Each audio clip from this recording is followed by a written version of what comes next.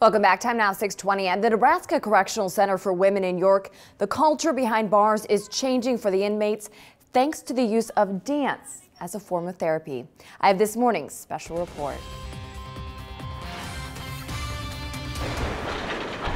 People are not in prison because something good happened. Their pasts are usually tragic, if they choose to share it. When you come here, it's like you're stripped of all your hope. This is video of Sarah Collin in 2014. Still stand by what you said was the truth of what happened that day?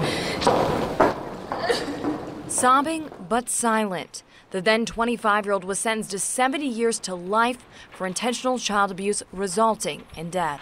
If I could take it back, if I could take everything back, I would, but I can't. So for now, this is my restoration, is giving back, is becoming better. For Collin, remorse is now channeled into rhythm. The people have spoken. They want JC. To the right. Get your shoulders in it. The brains behind this idea of therapy through dance is Lucy Wallace from Colorado. It touches on everything that the body needs to heal. In 2015, Wallace started Dance to Be Free for inmates at a Denver women's prison. I knew the combo of expressive, cathartic, emotional music and choreography would be able to help them release pain.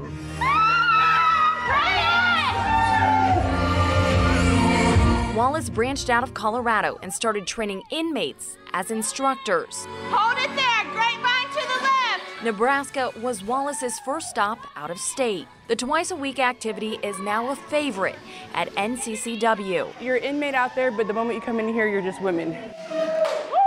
Dance to Be Free is serving its purpose as a healthy way to express emotions. She's crying. You forget where you're at. You forget that you are in prison. For lifelong dancer Miranda Gillett, Pump it 2 times each side. being an instructor has given her meaning Give it some swag, girl. and motivation. I learned how to have a voice for myself, and I want that voice to be positive to the community that I go back into. Inmate Holly Chambers says dancing has helped tone down her temper. I love that feeling. I love that joy that I get when I'm dancing, when I'm just moving around.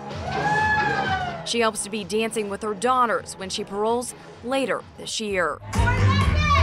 As for Collin, dancing is helping her cope with her shame and guilt. Push it. And it's forcing her to face some issues she wishes she would have addressed when she was truly free. I just want people to see the humanity behind these walls, you know, because we have a lot to give, and I'm determined to still give that from here. I'ma keep it running because the winner don't play on themselves. Emily Zink, 3 News Now.